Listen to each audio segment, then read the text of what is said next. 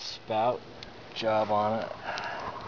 Alright, Josh couldn't get his stove to work, so we had to boil some water. Yeah.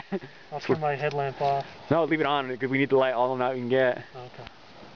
So we precariously balanced it over here in the fire. So what's the plan here? Are we doing one of these jobbies?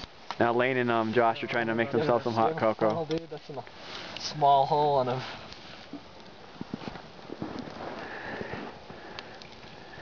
Stop. 12 ounces. I screw you up. Oh yeah, more. Sorry. I still wanted you to go over. Yeah. Josh forgot his little pot clamp, so he's using his Leatherman or whatever it is.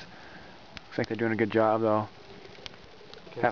At first we had the pot boiled on, or set on the side over here in the fire, but it didn't work. So we had to set it right in the fire. We got some good boilage going on.